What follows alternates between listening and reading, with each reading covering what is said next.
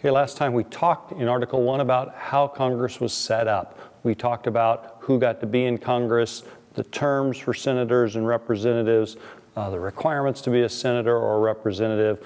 We talked about how a bill became a law, the powers of Congress, and some of the things that Congress couldn't do. What we want to talk about today is how Congress actually functions in the here and now. That is to say, how does it work in those day-to-day sessions inside Congress? Let's start with the Senate. Theoretically, or at least according to the Constitution, the Vice President of the United States is the President of the Senate. But the Vice President rarely does that. He might do it the first time in each session, kind of bring it to order. In fact, the President pro tem is the one who runs the Senate. That means that's the one pounding the gavel. That's usually somebody who is a longtime member of the Senate, somebody who is sort of a, I don't want to say honorary, but it's an office that doesn't carry a lot of political power, but it is something you would give somebody who's served a long time. The majority party in the Senate usually has that person chosen. The real leaders in the Senate are called the majority and minority leader. And that depends upon which party has power. If the Republicans have power, if they have of the 100 senators, a majority in the Senate, then the leader of the Republican Party in the Senate is the majority leader. The leader of the Democratic Party is the minority leader. If the Democrats gain power, then they simply change roles. And the role of the party leader is significant. They are the ones who are going to have a lot of influence in who gets on what committee. They're going to have a lot of influence in the negotiations. They're the ones who are going to be the face of their party to the media. Behind the scenes, you have people called party whips in the Senate. These are the people who work behind the scenes, making sure everybody gets to the vote and, more importantly, votes the right way. These are the people making the phone calls, sending the text messages, and the emails. They're the ones that run the structure of the party inside and out. So the party leader might be the face of the party whip is the muscle behind the scenes. Well, that's the Senate. How about in the House of Representatives? House of Representatives is led by a speaker, the Speaker of the House. Very important role. This is a person who is actually third in line to the presidency. There's the President, Vice President, and the Speaker of the House. This person is elected. He is elected by the House. Invariably, it's the leading member of the majority party because, again, they're going to vote along party lines. So if the majority of the people in the House of Representatives are Republicans, then a Republican will be the Speaker. The majority are Democrats. The Democratic candidate would be a Speaker. This has been a very important role throughout history. In fact, early in American history, this was the position to have. Many of our founding fathers and others who were significant players in the first, say, 50 years of our country's history functioned from that role as Speaker of the House of Representatives. They have great power. They determine speaking order. They determine the bills, which committees they would be assigned to. They would determine who's going to be on the various committees. They're going to rule on motions. They are going to run the House of Representatives, and their power is significant. Well, now that we have the players in, how does voting happen? There have been a number of ways that both the Senate and the House have voted throughout the years. One way is a simple voice vote. All in favor say aye, all opposed nay. That's a way that's voted in the past.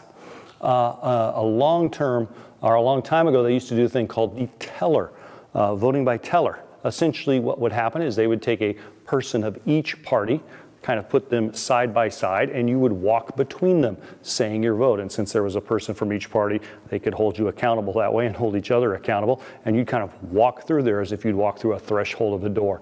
Don't really do that one anymore.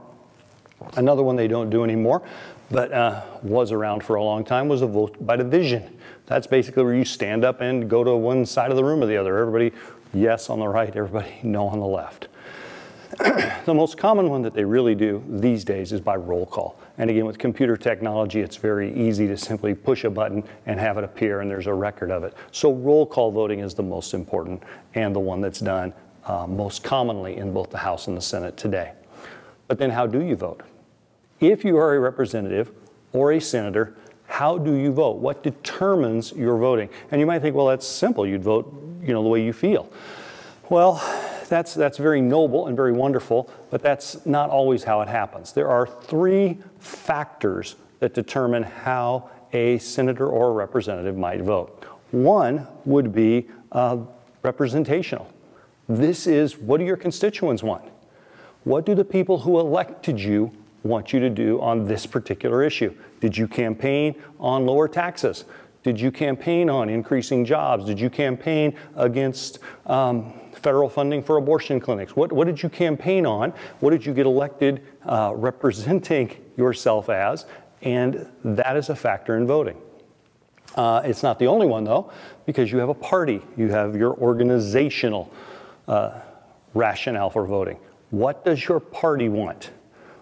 Your constituents, rather, might want you to vote a certain way, but your party perhaps is insisting, no, on this one we need you to vote a different way because we want to make some deal with the party for a bill coming down the pike a little later.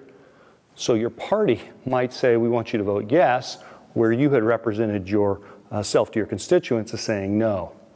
And then the third one is attitudinal. What's your own attitude on this? What is your own personal preference? Again, perhaps your heart leads you a certain way, your party leads you a second way, and your constituents factor into that as well. Happy is the senator or representative where all of these line up. It's a wonderful day when a bill is before Congress and your own personal passions are a certain way, your constituents want you to vote that same way, and your party says, yes, that's the way to vote. And it happens that way frequently, but not always. Often, candidate or senators or representatives are going to have to choose. They're going to have to choose, do I vote what is maybe not what my constituents want, because maybe my own personal understanding is this is better for them. Maybe it's better for the country. Okay, let me give you an example from where I live. Out in the Antelope Valley, the defense industry, very important. Edwards Air Force Base, some businesses out there related to that, Northrop. A representative from the Antelope Valley would be very interested in making sure defense contracts go there. That defense contracts go to those companies, that Edwards Air Force Base stays functional, and a lot of jobs, a lot of things going on.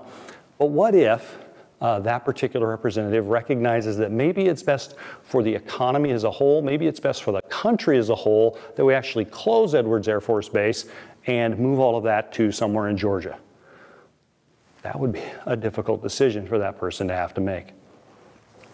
Well, we talked last time when bills become law, they go through a process of committees. Okay, I want to talk a little bit about committees. There are three kinds of committees, and this is true for both the Senate and the House. One kind of committee is called a standing committee. These are committees that meet regularly. They are standing. They're always there. In the House, this would be something like, say, the Rules Committee. Very important. When a bill comes in, it goes to the Rules Committee, and they're going to set up the rules by which that bill can be debated. What will be the time of debating amendments, etc. Another important House committee is the Appropriations Committee. Again, all bills that have to do with spending money must begin in the House, and so it's going to go to this Appropriations Committee where they're going to look at the money that you want to spend to do whatever you want to do in your bill. The Ways and Means Committee is another one, the International Relations Committee, and the Budget Committee. These are all very important standing committees in the House, and there are others. What about in the Senate?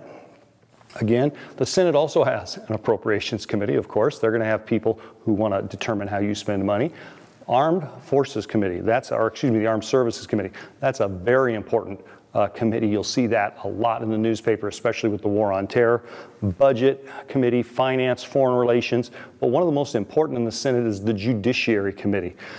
When the president appoints a justice, whether it's to the Supreme Court or just to any federal court, that justice needs to be approved by the Senate. And to be approved by the Senate, you have to go through hearings for the Senate Judiciary Committee. So when there is a vacancy on the Supreme Court and the president appoints somebody, the Judiciary Committee of the Senate becomes ground zero for extensive debates and conversation about whether this person is worthy of being a Supreme Court justice. Well, standing committees are one kind of committees, but there are others. There are what are called select committees.